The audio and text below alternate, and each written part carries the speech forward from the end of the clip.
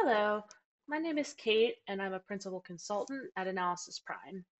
In this video, I'll be giving you an overview of the 2024 QRC2 update that expands the APIs in stories that enables you to connect to your SAC calendar. You can now create and manage processes directly from the story interface rather than previously when it was task by task based. Today, I'll show you the new APIs available, give you a basic overview of the syntax and functionality, as well as talk through the numerous potential options this can open up for you. The ultimate end use is the ability to be able to fully interact with your calendar function in SAC, but do so directly from a story for end user ease. So you can see here that I've basically set up pretty standard looking story, very basic. I've got a table in here with my operating income for my plan data. I've got some filters, handful of buttons, and 3 open text boxes. So basically what we're going to do is we're going to create a brand new process, update and activate that process. I'll show you under the hood and also talk through what additional possibilities this opens up. So to start, I will go ahead and create my brand new process that I want to create using these inputs.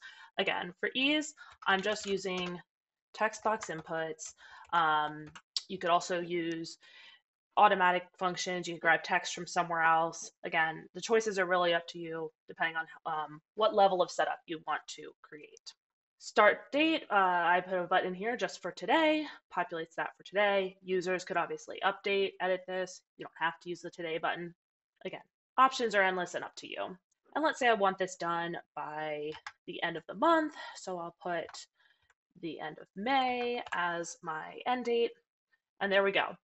I've included these 3 because these are the bare minimum required in order to create a process. You can't create a process without giving it a name, a start date, and end date. It will throw you an error, and you'll have to go ahead and try to redo the process. So I'll hit create. And again, all that button is doing, and I'll show you under the hood here in a second, is going to just create that bare level process that just has the name, the start date, the end date. What I'm also having it do is it's saving the ID that is being generated for that unique process and saving it in a script variable in the application. That allows me to then reference it down here when I go ahead to update and activate. So again, just to show a few of these features, what I'm doing here now is I want to update the process. Let's say I want to assign it a specific filter for a specific product, a person responsible, assignee to it, etc. So I'm going to come in here. Let's say I just want to be for some running shoes, search for my running shoes, apply that selection. So that's my table filter. And also let's say in the background, again, this is all previous setup in the background, I have a person responsible for running shoes. I'm just going to hit that update process saying, hey, I want to update this process to be for this product and assign it to whoever the person responsible is. And again, I'll show you this all under the hood. I get a notification that the change has been applied. Happened twice because I'm updating both the filter and the assignee. So now I have that all set, and now I want to actually activate and start the process. So I come here and hit activate process, and again, all the magic's happening behind the screen, so we'll go ahead and take a look at that. But now I have an activated process. And again, similar here, you could add in notifications, you could add in messages that show down here to indicate that the process has been started.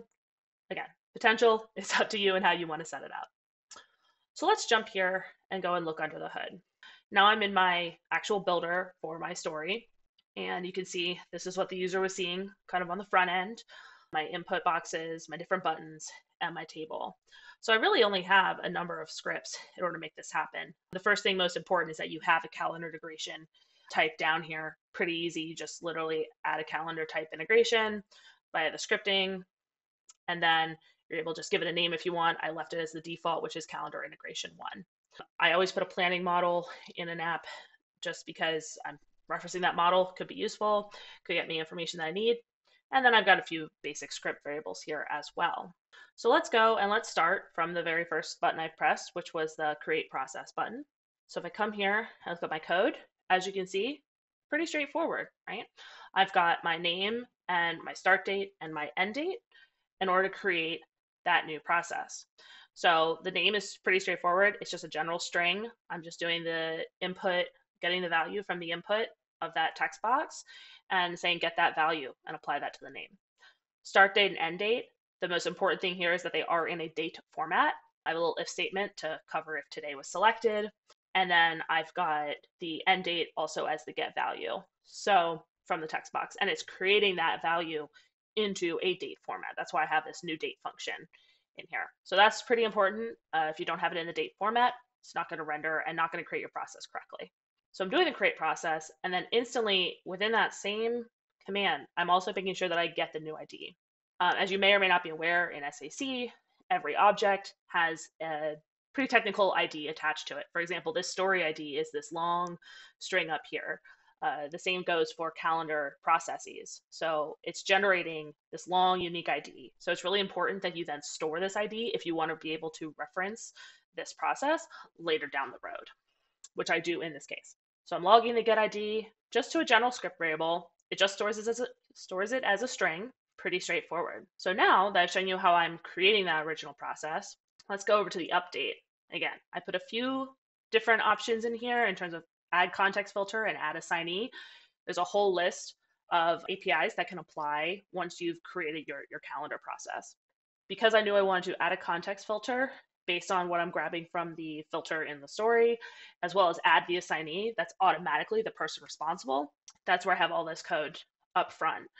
But essentially all I'm doing is I am adding a context filter for product that is based on what is selected in that input control. See, I'm getting the input control data source for that product input control, and ultimately putting it in the format that it needs to in order to render the context filter. It's a very specific type of variable within SAC, so you do have to have it in this kind of format where it is the hierarchy and then the members, and then you have the member description, ID, display ID, actual ID, and then the model ID as well.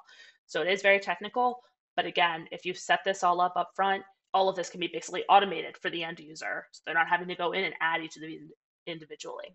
Additionally, similar concept down here, I went and I simply got the person responsible, which is a function of models, got the person responsible for that ID I've selected, and I'm saying make them the assignee for this process. And again, once I then hit that button as a user, it did these two actions. It added a context filter and added an assignee.